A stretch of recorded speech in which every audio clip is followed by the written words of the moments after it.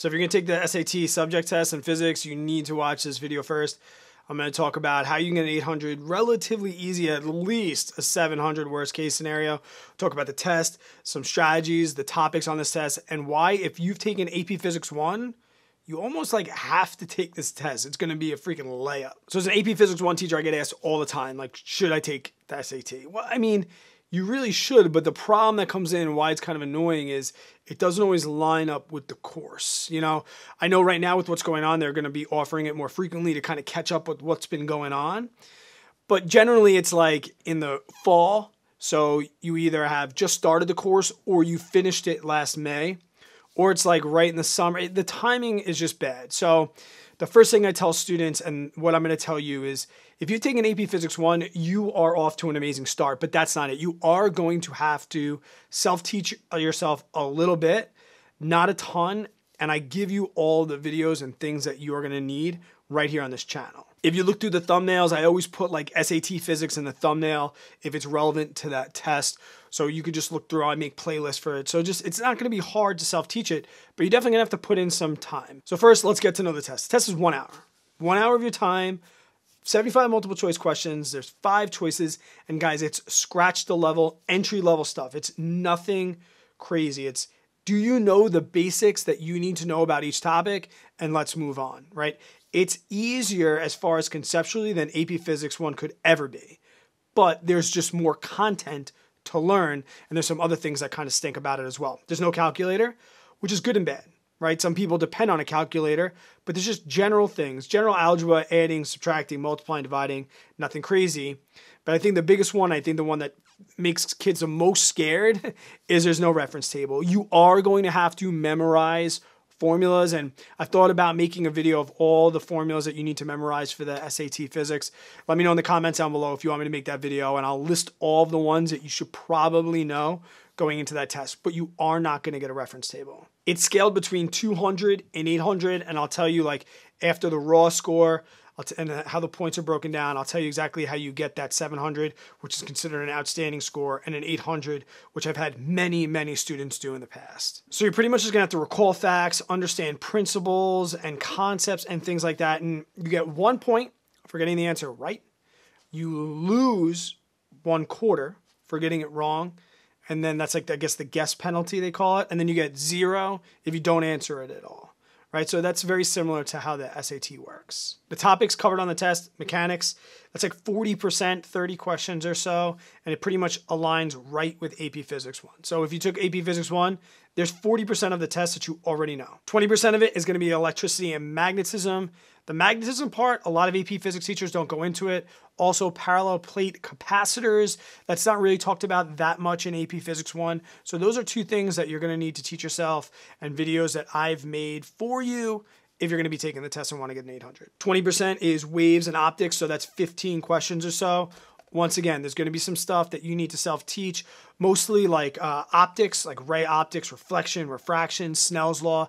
That stuff is not talked about in AP Physics 1 that much, as well as, you know, physical optics like mirrors, lenses, pinhole cameras.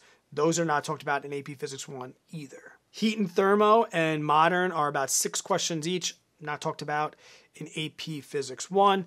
And the miscellaneous that they sprinkle some questions in on the end, you get that from AP Physics 1. So we see that from AP Physics 1 going in, you know about 60% of the test so far, 60 to 65% just by finishing AP Physics 1. If you are a 3 student in AP Physics 1, then you are already at 600 on the SAT Physics, all right? If you want to go above 600 up to that 700, you're just going to have to do a little bit of work and pick up that other 30 to 40%. Now I'll tell you my jam for studying, making videos, everything, and I'm not sponsored by them. I'm just telling you the resources that are best, guys. This right here, this is what I use. This is like when I make my videos, when I take notes, this right here is what I use. I'll leave a link for it in the description. If you're going to take the test, good idea to get this. It gives you online resources. It gives you practice tests. It gives notes. This is a very, very good resource. I think right now it's going for like 21 bucks. And you can get a used one. I think this one is for 2020, 2021. The test isn't going to change. So like if you didn't want to spend 20, you could probably find like a $10 one somewhere on Amazon or something like that.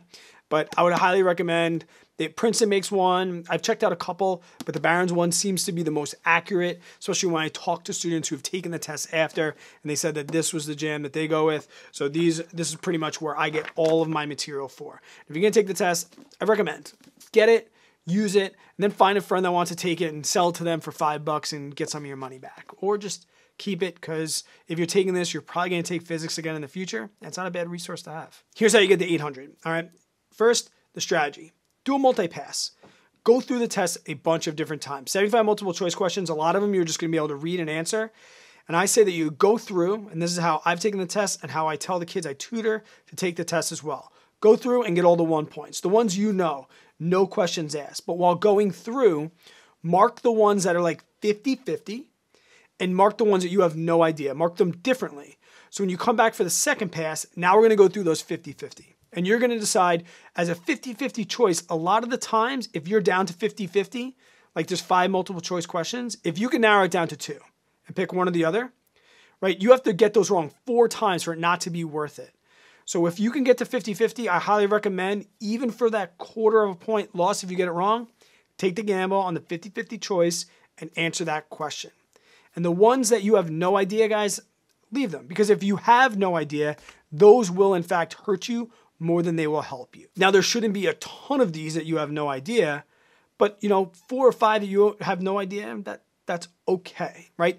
The test doesn't want you to be an expert in physics. It wants to know that you have a very good general grasp on the general concepts and principles of physics. And another thing, because this is like not a high school course and like you're not getting graded for like school or something, don't waste your time if you're going to cram for this test. You cannot cram. You must start studying early.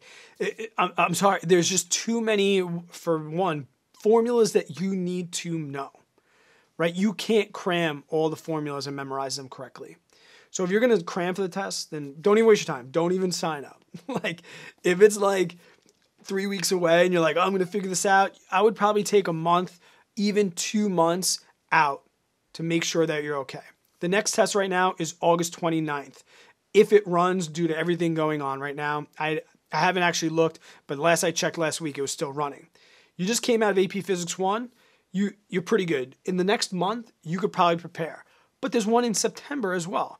So if you don't want to cram because you're living your best life over summer, let's go, then start now and take it in September. But you cannot cram.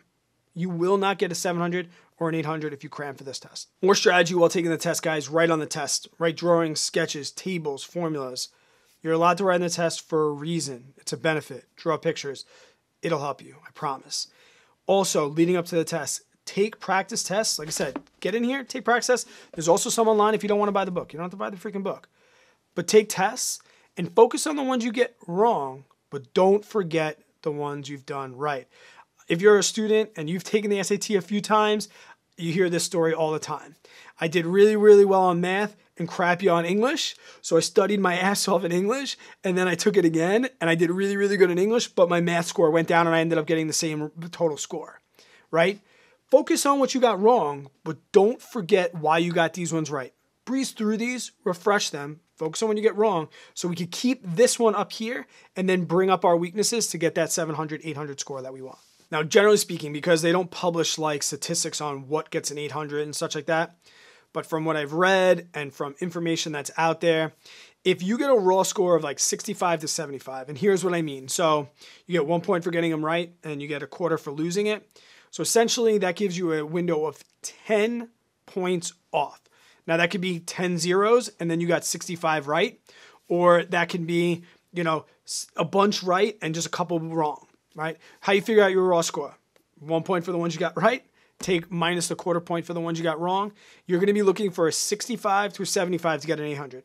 That's it. You get a 65 to a 75, you get an 800, and 65 is like 87%, which is like a B+, right? You get an 800, you're an A student. So if you're an A student in AP Physics 1, couple weeks of studying, just get that 800 hour worth of your time. Do it. And all the way down to 700, which is also considered a very, very good score, you can get a 45, which is like 60%. So even with AP Physics, you can walk out of AP Physics right now and pretty much get a 700 if you are an A student, right? An A student in AP Physics 1 that takes the test with no other self-teaching, you're probably going to get between that 650 and 720 range. Like I said, do a little bit more work, get 800 on this thing. It looks good. It also refreshes you, keeps you going. If you're going to be an engineer student, if you're going to go into any of the sciences in physics, engineering, things like that, this is a test that you should have on your resume, and it's not that hard. But with physics being a grueling subject and there being so much topics and so many formulas, take it now while it's fresh in your brain, right? Don't come back to it in a year when you're at the end of your senior year, or if you took physics as a sophomore, come back to it later on when you've forgotten stuff and make more work for yourself. Take it out while it's fresh in your head, while I'm making videos for you, while I'm here to answer questions for you. Take the test. If you've taken the test, leave in the comments below any strategies, anything I missed. Was I right? Was I wrong? Like, let me know how you did. I'm curious. Good luck on the test, guys. I'll see you on the next one.